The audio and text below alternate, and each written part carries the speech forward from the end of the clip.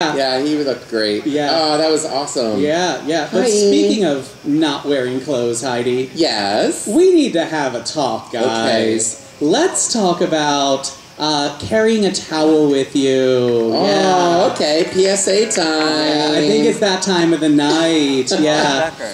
If you're one of our many, many wonderful naturists, nudists, if you will, it would be really nice if you carried a small towel, a prayer cloth, if you would. If you would. I speak on behalf of all of the outdoor couches in this campground. Yep, all the furnitures and benches of the campground.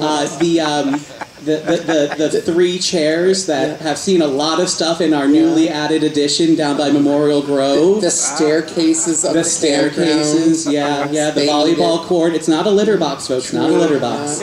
Fort Dix, I feel like would benefit from absolutely. So yes, bring a towel, folks. You never know when you're going to be in an emergency. You never know when. Right. You know, You just need it. I'm sorry we had to have this talk with you. We were going to scat about scat, but we skipped that part.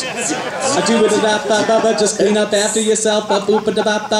You're better at that than me. I'm very good at scatting. That should have been my talent. Yeah. Well, there's always next year. There's always next year. I'll be sure to bring a prayer cloth. I was just going to say. Yeah. Or I'll just bring a friend. Just sit on a friend instead. That works. If you don't have a prayer cloth handy. In a pinch, it'll do. Just sit on a friend. Oh my God. Are we ready to keep this show moving? We're moving from Robert Outlaw to... We have Elizabeth Trailer and Sofonda Cox.